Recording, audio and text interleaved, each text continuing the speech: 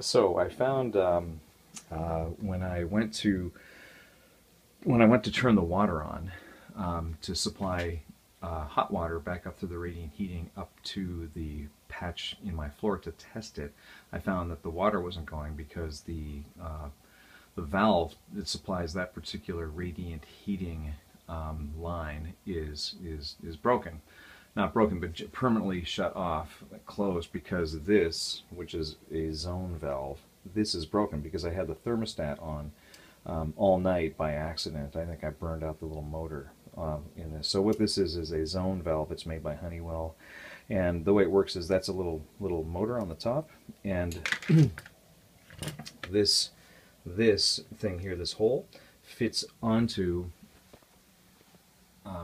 that pipe. So that look at my hand. That pipe supplies the radiant heating up, radiant hot water up into the pipes.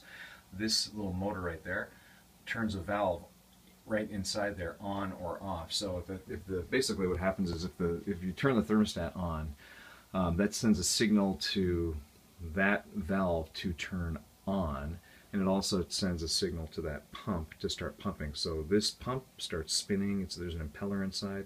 It sends the hot water up into whatever line, whatever pipe the thermostat is connected to. Let's say it's that one. This little motor turns on and it opens the valve, right? So the water is allowed to go up and pump through the floor. So what's happening is the little valve motor, the zone valve, is broken. So this thing here should spin when the thermostat is turned on, but it's not because this little motor is burned out. So I'm just going to replace it. It's super simple. There's a screw or a bolt right there, and maybe one on the back. Yeah, right there.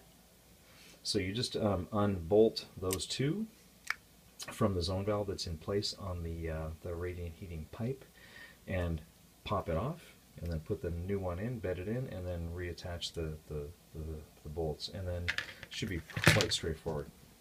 All right, so there's the Honeywell zone valve from the front. Now I can't see in the back. You can see right there. That's the one bolt that I've undone already. There's another one in the back. I can't see it, so what I'm going to do is use my iPhone and reverse the video, and use the other side camera from the other side to see where I'm going. So kill two birds with one stone. Motor or the valve, zone valve from behind, so I'll be able to, I'm looking at that so I can see where the screw is, otherwise it would be impossible. Let's see if I can get my screwdriver in there. Good, nice. This works great.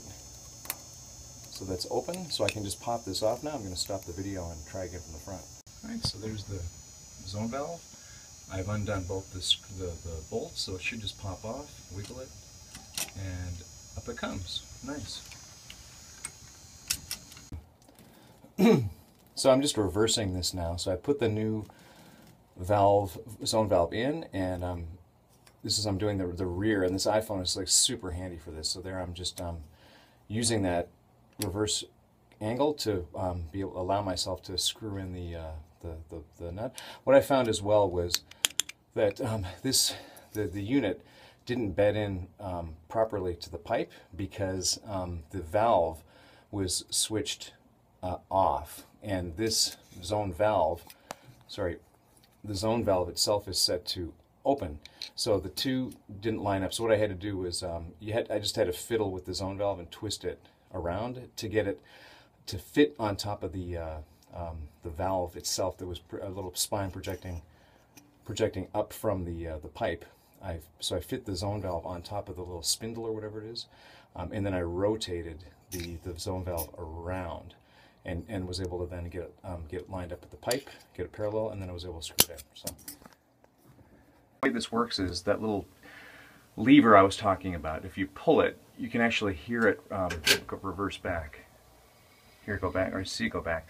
What I'm doing is manually opening the valve, and then if you pop that up, you can manually keep the valve open, and no matter what you do to the thermostat, that valve remains open. And then if you want to go back to auto mode, you flip it down.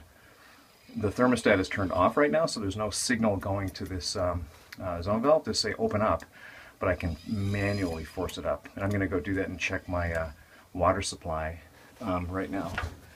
in the pipes. I want to see if I want this valve to be open so that the pump will pump water up to my radiant. And then what I'll do, because I drained the pipe that I'm repairing, I drained that yesterday, so I'm going to refill it. This is a manual refill lever. I push that up, and that will allow water to flow into the whole radiant heating system. So I'll do that manually, and then at some point it will be full, and I'll hear a splash from below, and that is that's a signal to me that the whole system is full.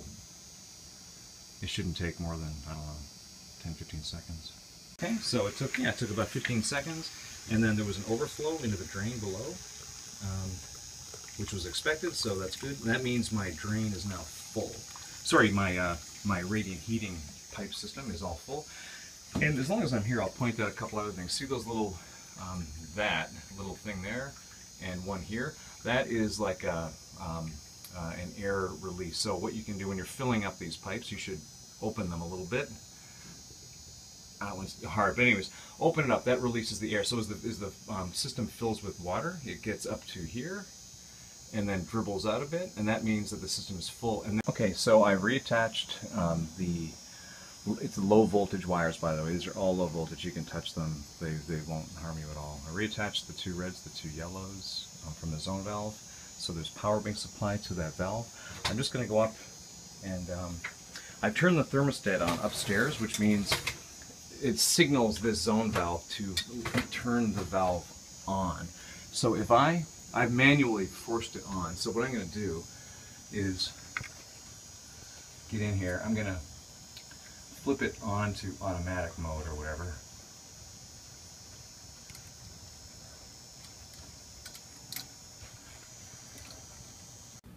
Here's the valve I took off. This is the lever. I couldn't show it very well when it was installed, but this is the lever that allows you to manually adjust the status of the valve, either open or closed. If it's open, then hot water, if pumped, will flow into my radiant heating. If closed, water does not. And this goes open or closed. The valve goes open or closed based on the thermostat. So if the thermostat is on and it's higher, the setting on the thermostat is higher than the current temperature in the room, then the thermostat will signal via these wires to this valve, zone valve, open the hot water valve, and it does so. So if you want to manually force the valve open, you can use this lever. And this is busted basically, so it doesn't hardly move. It's moving a little bit, but it doesn't move back. Usually this is set on this side, and you push it over, and there's a spring that slowly drags the lever back. If you want to force the valve open, you can push this lever over and then up into this lock position up here. You can see the little tab back there. Push it into the tab and it'll leave the valve open. So I'm just going to dispose of this. It's broken. And the new one, I just tested it. This lever works fine. Okay. I turned the thermostat on in my room, and everything is working. So I'm going to wait and see if water, just over there, if water starts coming out of my patch. We'll see.